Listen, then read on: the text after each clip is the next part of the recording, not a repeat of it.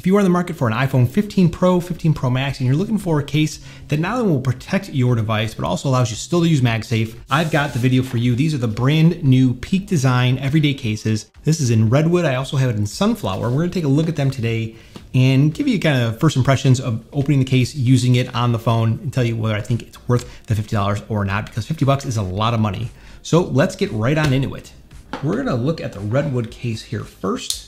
Now, these cases were purchased. They were not sent to me by Peak Design. This is not sponsored. I want to check these cases out for myself because I have a new iPhone 15 Pro, just like many of you do, and I want to see if these cases are worth it. I've never owned a Peak Design case.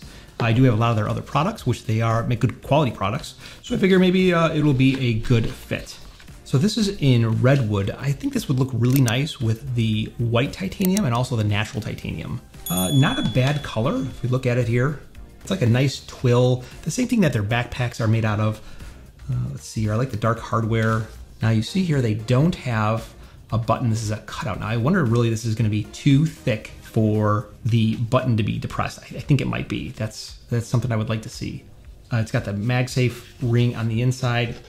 Now the thing that's cool about Peak Design products overall is that they're extensible. And I mean by that is that they have usually their own ecosystem of accessories that you can use with them. And you see here on the back of the case is designed with what they call Slim Link. It's basically an integrated connector that allows you to still use MagSafe with this and the other Peak Design accessories. And they make everything from a vent mount to a wallet, tripod, they have a desk stand, they have bicycle mount. So they have a full ecosystem of accessories outside of MagSafe that allows you to use that. Now for this review, I'm not talking about any of those accessories. I'm really just looking at the cases themselves. Now I'm gonna put my phone in here. So looking at this, it's not bad with the blue. It does feel like it's got a nice grip to it, but here's that button. And that button is kind of recessed. You can see on the back here, there's a nice lip around the camera. That's plastic for sure.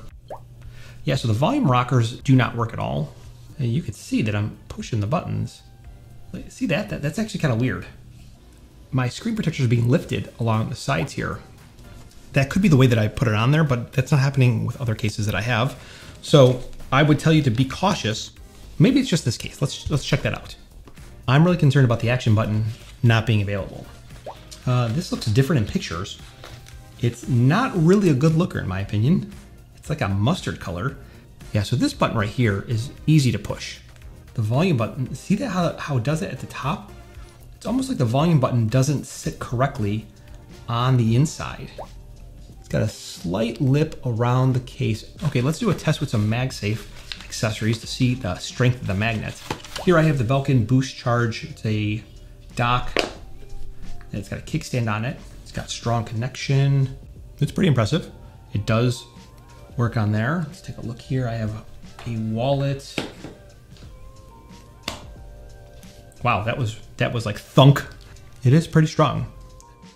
Now, at the end of the day, for $50, this case does not do it for me.